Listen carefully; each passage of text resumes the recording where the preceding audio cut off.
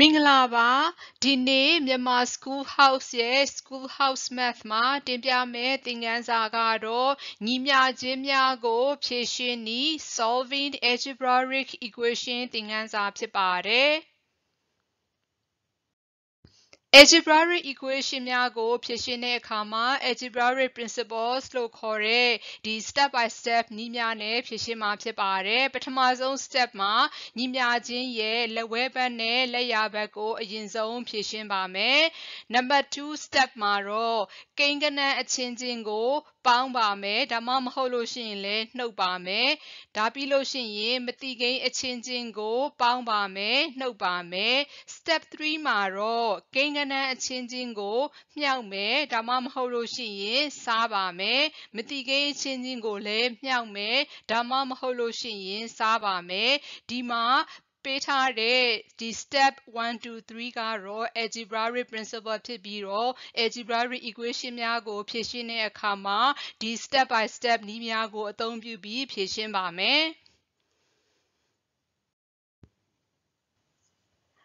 အခုဒီစာမျက်နှာမှာပထမဆုံးဥပမာအနေနဲ့ x plus 2 is equal to 9ဆိုတဲ့ equation ကိုတွေ့ရမှာဖြစ်ပါတယ်ဒီ equation ကိုစတင်ဖြေရှင်းရင်နောက်ဆုံးအဆင့်လိုချင်တဲ့ goal ကတော့ x ကိုသူ့ဘာသာသူလက်ဝဲဘက်မှာရှိနေခြင်းနဲ့နည်းပဲဖြစ်ပါတယ် x ကိုသူ့ဘာသာသူလက်ဝဲဘက်မှာဒီညီမျှခြင်းရဲ့လက်ဝဲဘက်မှာရှိနေခြင်းနဲ့ဆိုလို့ရှိရင်ပထမဆုံးလုပ်ရမယ့်အလုပ်ကတော့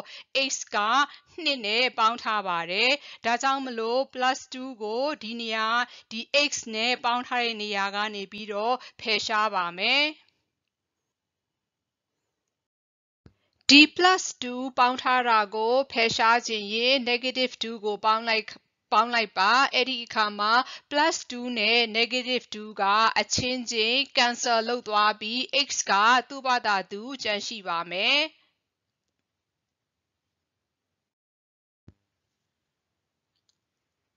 equation ရဲ့လက်ဝဲဘက်ကို negative 2ပေါင်းရင်လက်ရဘက်ကိုလည်း negative 2ကိုပေါင်းရပါမယ်ဒါမှဒီ equation ကလက်ဝဲလက်ရ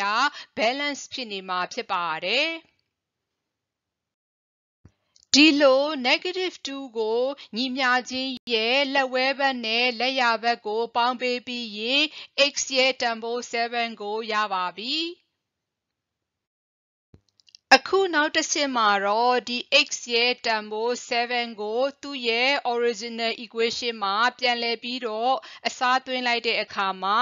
7 plus 2 is equal to 9 7 plus 2 is equal to 9လက်ရဘက်မှာရှိတဲ့ကိန်းဂဏန်းရဲ့တန်ဖိုးကလည်း9ဖြစ်ပါတယ်ဒါကြောင့်မလို့9 is equal to 9ဒါကြောင့် x ရဲ့တန်ဖိုး7ကဒီ equation ကိုဖြေရှင်းပေးပါတယ်အခုဆက်လက်ပြီးနောက်ဥပမာတစ်ခုဖြစ်တဲ့ y minus 6 is equal to 3ဆိုတဲ့ဒီ equation ကိုဆက်လက်ဖြေရှင်းပါမယ်ဒီ equation မှာပထမဆုံးလုပ်ချင်တဲ့အလုပ်ကတော့ဒီ y ကို equation ရဲ့လက်ဝဲဘက်မှာသူ့ဘာသာသူရှိနေစင်တာပဲဖြစ်ပါတယ် y ကို equation ရဲ့လက်ဝဲဘက်မှာသူ့ဘာသာသူရှိနေစေခြင်းရင်ဒီ equation ရဲ့လက်ဝဲဘက်ကို positive 6ကိုပေါင်းလိုက်ပါမယ် equation ရဲ့လက်ဝဲဘက်ကို positive 6ကိုပေါင်းလို့ရှိရင်လက်ရဘက်ကိုလည်း positive 6ကိုပေါင်းရမှာဖြစ်ပါတယ်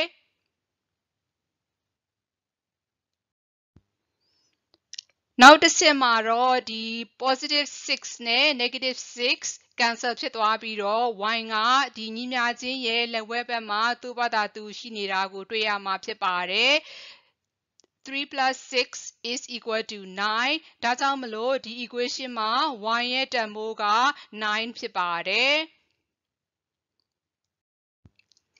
y ရဲ့တန်ဖိုး9ကမှန်လားမမှန်လားဆိုတာကိုသိချင်ရင်ဒီ y ရဲ့တန်ဖိုးကိုပေးထားတဲ့ equation ဒီ original equation မှာပြန်လည်ပြီးတော့အစားထိုးပါဒီလိုအစားထိုးတဲ့အခါမှာ9 minus 6 is equal to 3 ဒါကြောင့်မလို့9 minus 6 is equal to 3 and on the other hand လက်ရဘက်မှာရှိတဲ့အဖြေကလည်း3ဖြစ်တဲ့အတွက်ကြောင့်မလို့ဒီ equation ကိုမှန်ကန်တဲ့ equation လို့ခေါ်ဆိုနိုင်ပါတယ်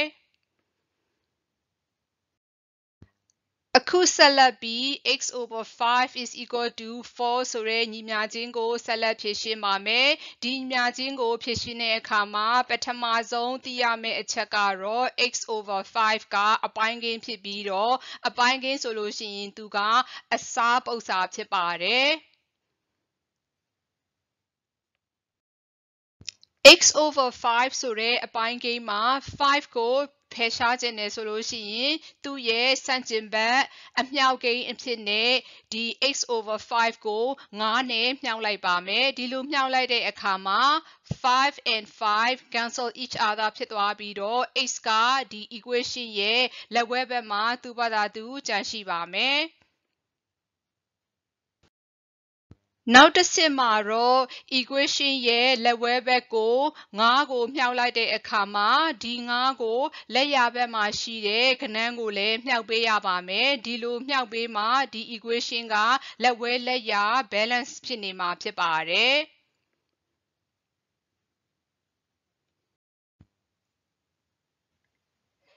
equation ရဲ့လက်ရဘက်ကို9နဲ့မြှောက်လိုက်တဲ့အခါမှာ4 times 5 is 20 5 and 5 is already being cancelled out ဒါကြောင့်မလို့ဒီ equation မှာ x ရဲ့တန်ဖိုးက20ဖြစ်ပါတယ် x ရဲ့တန်ဖိုး20ကိုသူ့ရဲ့ဒီမူလညီမျှခြင်းမှာပြန်လည်အစားသွင်းတဲ့အခါမှာ20 over 5 is equal to 4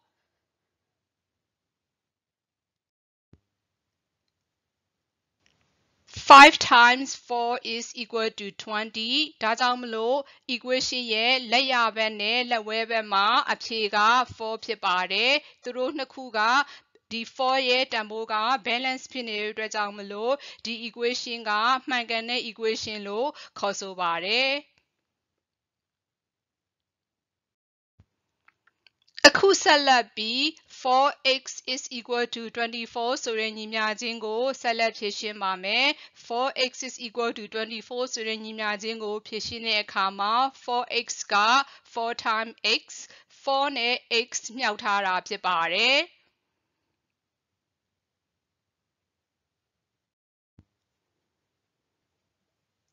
4 times x က4နဲ့ x မြောက်ထားတာဖြစ်တဲ့အတွက်ကြောင့်မလို့အမြောက်ရဲ့ဆန့်ကျင်ဘက်အစားပု္ပ္ပစာကိုအသုံးပြုပြီးတော့ 4x ကို4နဲ့စားပါမယ် 4x over 4ဆိုပြီးတော့ရေးသားပါမယ်4ကိုဒီ equation ရဲ့လက်ဝဲဘက်ကိုအစားပုံစံရေးသားတဲ့အခါမှာဒီ equation ရဲ့လက်ရဘက်ကိုလည်းအစားပုံစံရေးသားပြီးတော့24 over 4ဆိုပြီးတော့ရေးသားရပါမယ်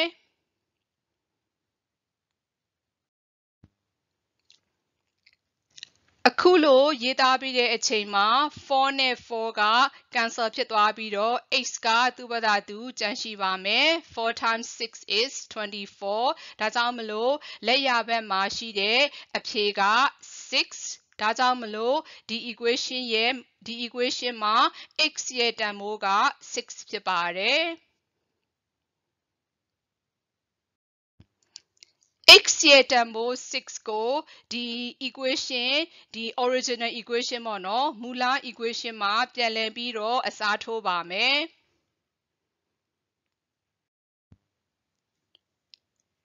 ဒီလိုအစားထိုးတဲ့အခါမှာ4 times 6 is equal to 24 4 times 6 is equal to 24လက်ရဘက်မှာရှိတဲ့တန်ဖိုးကလည်း24ဒါကြောင့်မလို့24 is equal to 24 x ရဲ့တန်ဖိုး6ကဒီ equation ကိုဖြည့်ရှင်းပေးတဲ့အတွက်ကြောင့်မလို့ဒီ equation ကမှန်ကန်တဲ့ equation ဖြစ်ပါတယ်အခုဆက်လက်ပြီးနောက်ဥပမာတစ်ခုဖြစ်တဲ့ဒီ 2x minus 3 is equal to 7ဆိုတဲ့ equation ကိုဆက်လက်ဖြည့်ရှင်းပါမယ်ဒီ ဒီ equation ကိုဖြေရှင်းတဲ့အခါမှာပထမဆုံးဒီ equation ရဲ့လက်ဝဲဘက်နဲ့လက်ရာဘက်ကို3ကိုပေါင်းပေးပါမယ်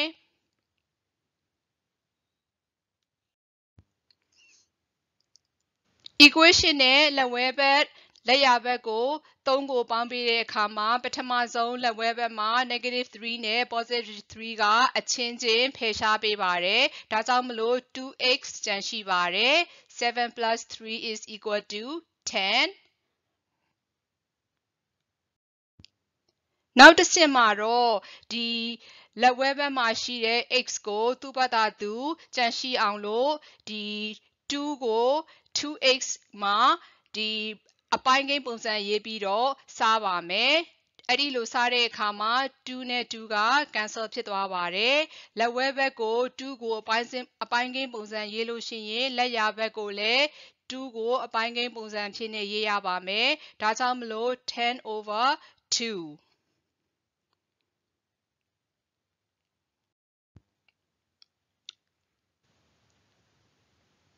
2 times 1 is 1 2 times 5 is 10ဒါကြောင့်မလို့ x ရဲ့တန်ဖိုးက5ဖြစ်ပါတယ်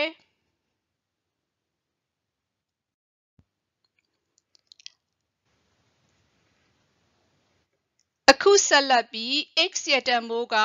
5မှန်ကန်လားမမှန်ကန်ဘူးလားဆိုတာကိုသိစေခြင်းလို့ရှိရင်ဒီ x ရဲ့တန်ဖိုး5ကိုဒီ original equation မှာပြန်လည်ပြီးအစားထိုးပြီးတော့ဒီ equation ကိုဆက်လက်ဖြေရှင်းပါမယ်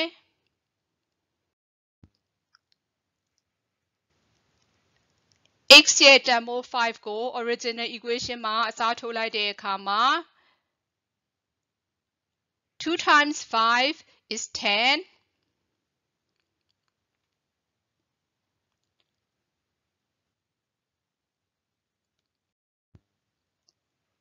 10 minus 3 is equal to 7